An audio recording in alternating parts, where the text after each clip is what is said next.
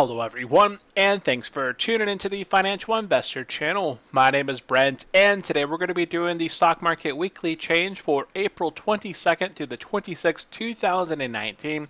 So if you are brand new to the channel, hit that subscribe button below. If you do enjoy videos covering the stock market, dividends, entrepreneurship, and real estate, if you do enjoy the video, hit that thumbs up. And of course, if you have any comments, questions, want to drop some information that you were following this week, drop it in that comment section below. I always read and reply to all your guys' comments. And let's go ahead and get into it. So we're going to start off by taking a look at last week's changes for the week. The S&P 500 down 0.08%, basically flat last week, not a whole lot of movement. The Dow Jones was positive last week, up 0.56%. The NASDAQ was almost flat, a little bit higher, up 0.17%. And then my portfolio was up 0.55% last week. So really good across the board there. The Dow Jones and my portfolio were pretty much ahead there by 0.5%, whereas the rest of the market there was flat. Now, this week, S&P 500 shot up 1.2%. Very nice. You can see a little bit of slowdown there on Wednesday and Thursday as earnings were mixed out there, and basically they were just waiting. You know, it's basically flat on the day. 0.22, 0.04, basically flat on the day. Not a whole lot of movement there as more companies were releasing earnings on Wednesday and Thursday. So I think the market just took a bit of a day off there. And then on Friday, we saw it continue higher, now closing at all-time highs here. We can see here that we are at our 52-week range. We are sitting here at all-time highs of $2,939.88 as far as points go here, and that puts it at the highest point now. We've closed over in the highest point. Year to date up 17.27%. The Dow Jones not quite keeping up with the S&P or the NASDAQ, all hitting all-time highs. The Dow Jones this week was punished by, what was it? Triple M got slammed this week. We covered it, I think, in an earlier video. I know I recorded a video on Triple M and Altria. I'm not sure if I released it or not, but here on the week, Dow Jones basically flat. Triple M out there, I believe. Altria, I'm not sure if Altria is part of the Dow 30 or not, but I know there was a lot of mixed negativity out there. So the Dow Jones basically ended up flat on the week, down 0.06% year to date. This is in the fourth place, up 13.79% overall. The NASDAQ here closing at all-time highs. Here we are with 8,146 points there, closing at all-time highs, up year to date 22.77%. Again, we had that day off.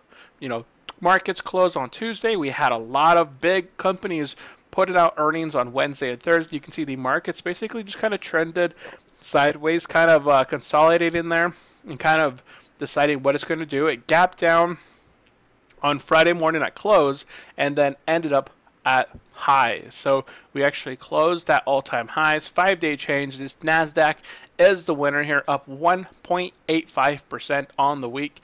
And we have our second place here, the Russell 2000. Again, this one's a little bit mixed. I believe that the dollar is very strong right now. I believe a lot of these national companies are going to be pushing hard here in the upcoming weeks or month as these national stocks are going to be able to get revenue and income. And currently the dollar is sitting at some all-time highs here. The dollar is at 98.05. I believe it's really going to help out some of these national stocks as they make most of their money here within the economy. And with that strong dollar, they're just, it's very strong for them. So 5-day change, second place here, 1.66% year to date. This is currently in second place of the indexes, up 18.04.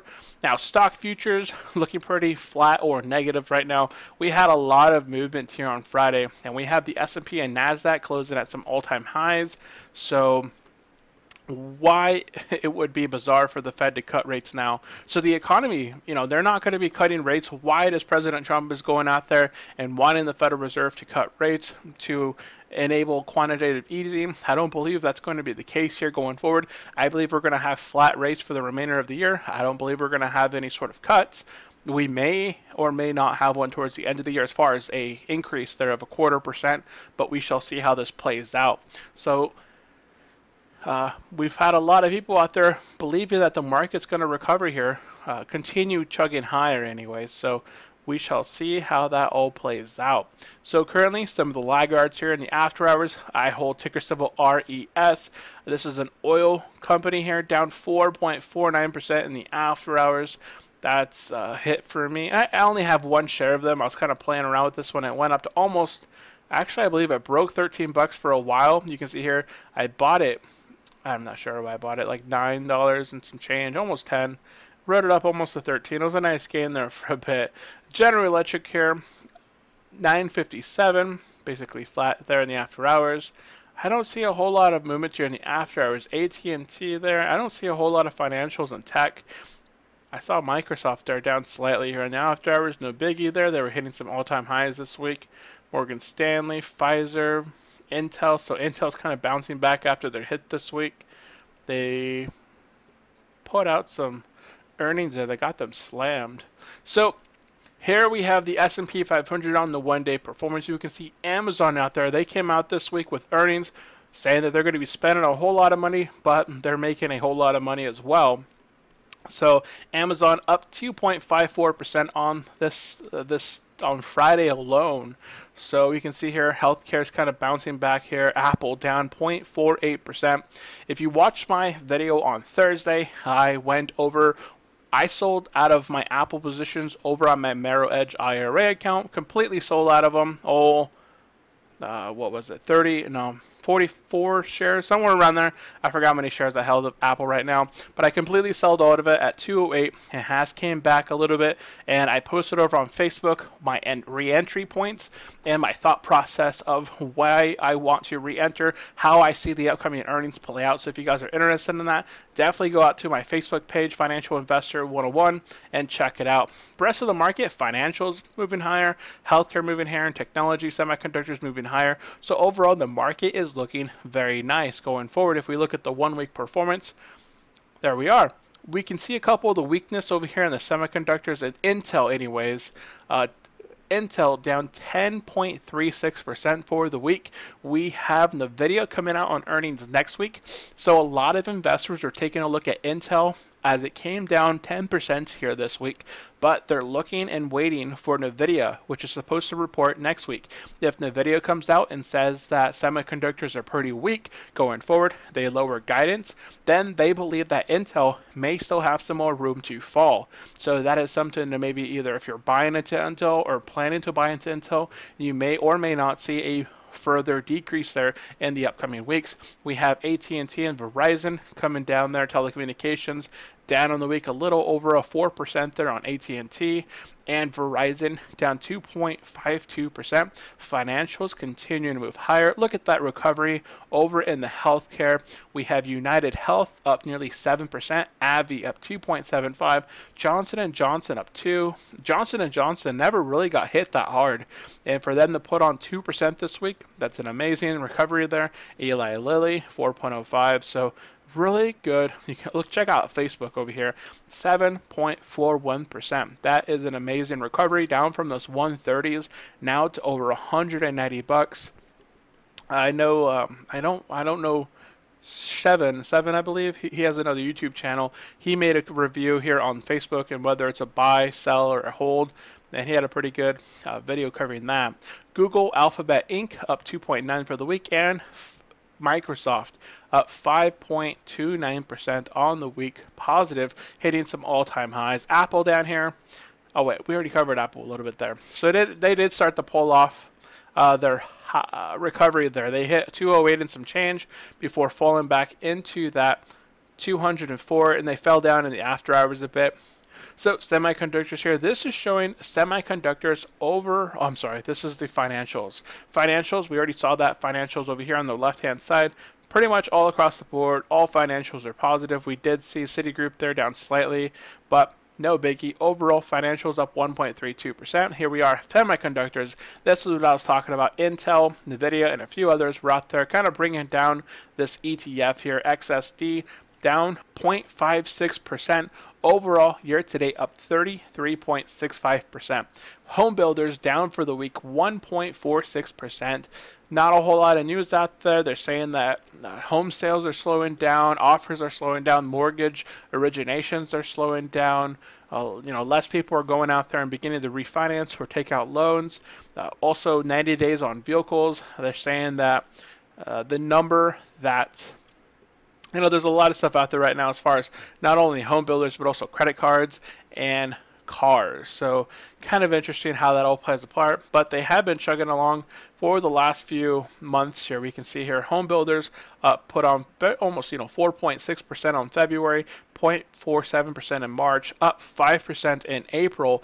They're taking a bit of a cool off. That's completely fine. We'll see how they recover. Oil took a big hit this week. Again, I hold ticker symbol RES, which I believe is my only oil stock in here. It's kind of one of those random ones. But oil on Wednesday and Thursday dropped huge. So Wednesday down 0.8%, Thursday 1.1%, and Friday down 3.33%. 5-day change down 1.73%. Year to date up 35.51. Very nice recovery. This is one of those weeks here where oil just decided to kind of continue its downtrend here. You can see that they kind of hit that's not the high here for the 52 week. If we look at the 1 year performance here, 52 week, we can see that oil was up at 16 bucks.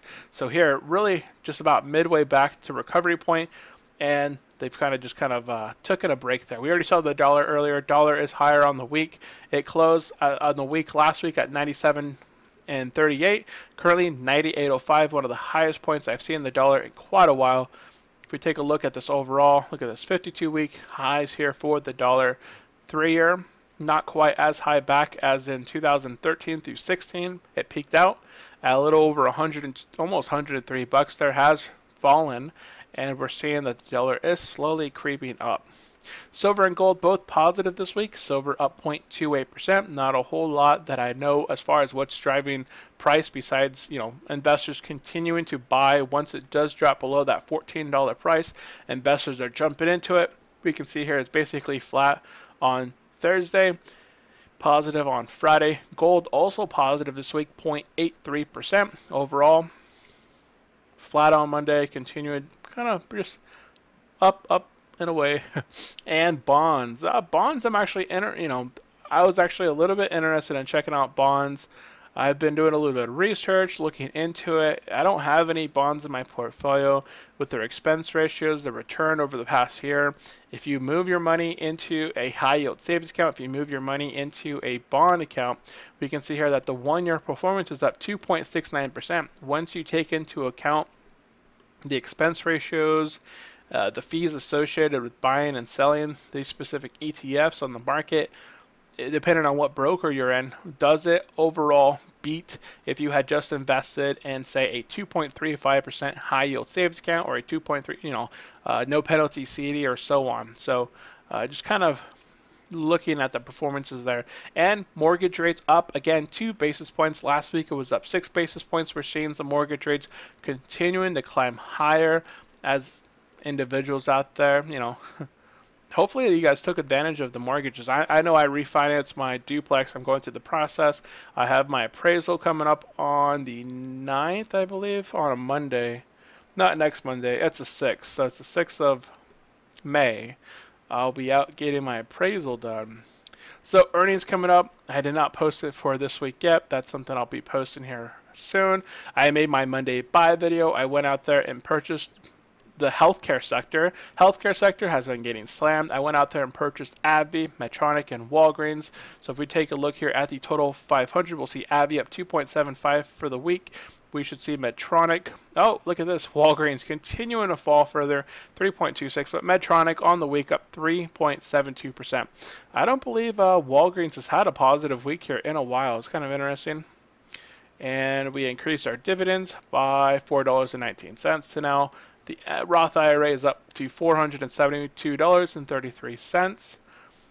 I saw this interesting, just not here internally within the States. This is an external thing, but 4% annual percent yield. So it's outside of the States, not an American. I thought that was easy, fun. Who can relate to having a whole, you have a whole bunch of gross pay, and then once it's completely out, all finished, and you actually get all your taxes, deduction, 401k, everything removed out of it, that's your complete net pay taken out. Now, I thought this was an interesting property. This is one that I was looking at in the area that I'm invested in. This one had sold back in 2006 for $153,000. They have it listed now at $49,000. You can see the conditions is inside the home. I actually found it on auction right now. It's up for auction at $17,000. It's what it's going to be auctioned for. When I was taking a look at the photos, it looks like, it does need a lot of work on the exterior, on the interior. It looks like they may have opened the walls and looked at the electric and just decided, you know what, this is too big of a project for us. They're going to go ahead and try and bail it out. So it was an auction REO home. I updated my application, the simple dividend calculator, give it a very nice clean look here as far as the intro, the about, the actual long run. It's not blaring green anymore. Markets recovering higher here. Healthcareopolis. So last week, Bernie came out, knocked down the healthcare overall. We could see the healthcare continue to move higher on the week. I put a lot of stuff out over on Facebook this week.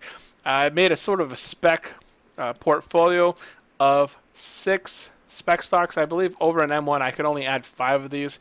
So we can see here, I added Vishay, Intertechnology, Urban Outfitter, Tilly, Inc., Foot Locker, and Control for Corporation. So these are kind of an interesting little bunch. You can see the performance on them is not very good. They're just kind of a spec stock.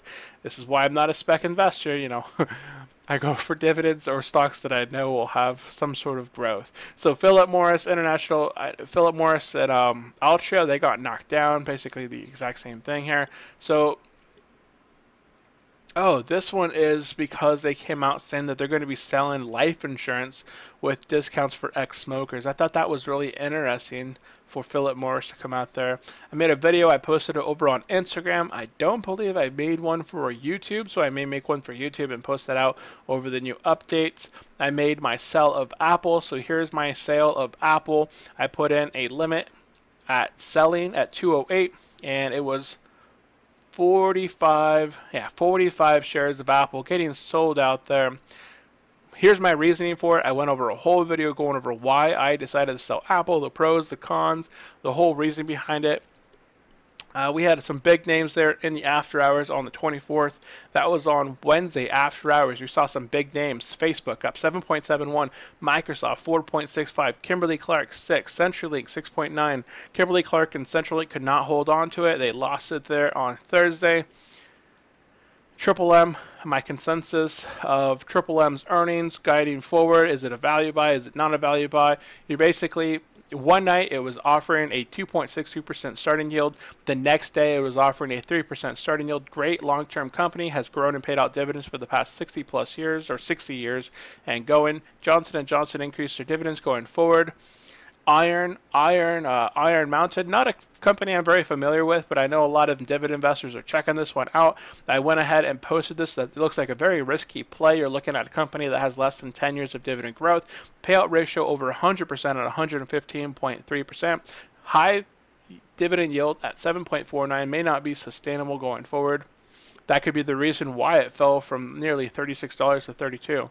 So not, I don't look at it as a value opportunity. It looks like more it's correcting to its fair value. Altria there, I went over Altria, 10 years of dividend growth, payout under, it's at 80% currently, but actually went over their current, yesterday's yield is offering 5.85. Today's yield as Altria fell down, now offering a 6.21%. I did their current estimates for 2019, put it at an average of 421. That puts their payout ratio at 76%. So this is looking like a pretty good opportunity if you guys are out there and interested in Altria. And I thought this was kind of a little funny thing. We were talking about, what sort of mistakes or what sort of, your experience, how that kind of, I don't know. I forgot what the gag was, but I created that a little there. Talking about Tesla. I thought this was funny. I kind of put this together earlier. Tesla, 20% down here, just within the same month.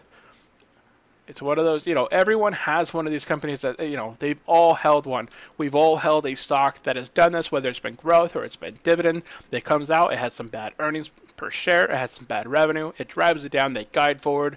It happens. Triple M is a really good example of a dividend company that just guided forward and then got slammed 13%. Here's over my whole nerdy notes of Apple, how I believe going forward. My buy entries. I sold with 45 shares.